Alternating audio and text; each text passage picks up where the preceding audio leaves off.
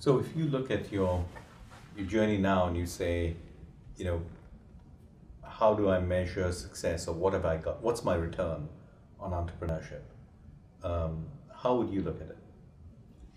I would say for now, the return is all intangible things that if you knew me very well, you can directly see them. If you're a Lebanese parent, you probably have a harder time quantifying those.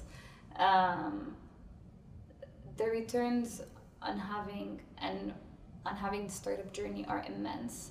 First of all, from a personal development experience, the person I am today is a much stronger, more confident, better partner, better friend version of the person I was 10 years ago.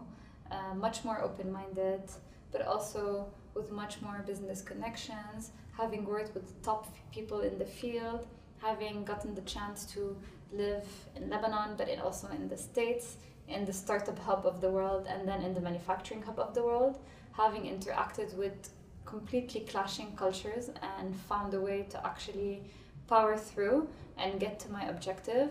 I mean, these are immeasurable successes, personal successes, obviously, that just have no value.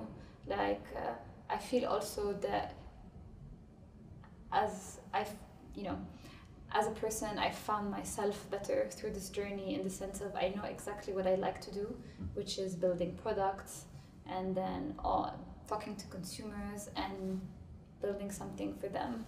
I realized I wouldn't have gotten this chance through working at a big company